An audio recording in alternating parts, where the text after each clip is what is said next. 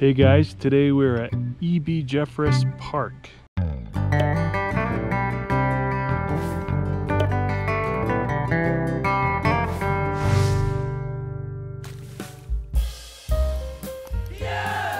Here along the Blue Ridge Parkway in North Carolina.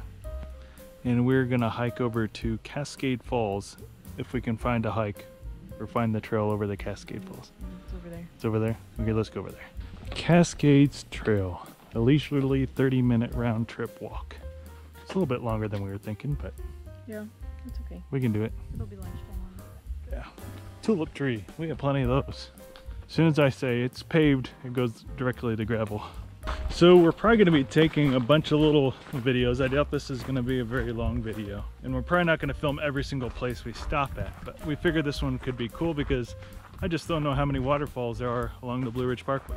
We are trying to get all of our hikes done in the morning if we're going to get hikes though.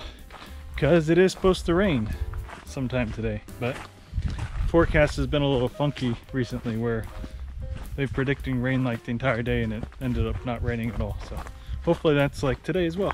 We did not see any signage for elevation gain along this trail. So far it's elevation loss, so all the elevation gain will be on the way back. It said leisurely walk, so I'm assuming it's not too intense.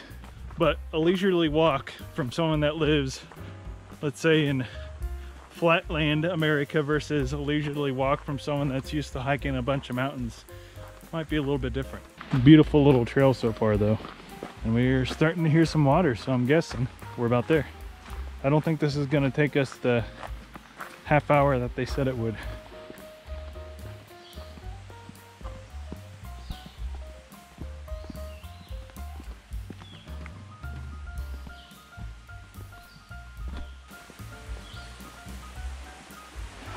And I'm assuming this is not Cascade Falls.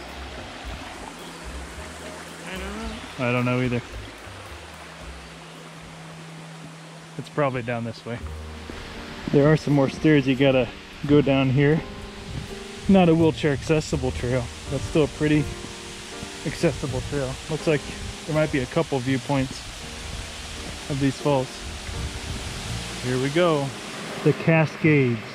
Water plunges like liquid lace from overhead and dashes past the swirl and slide downward in an abandon of spray and foam-lipped ripples.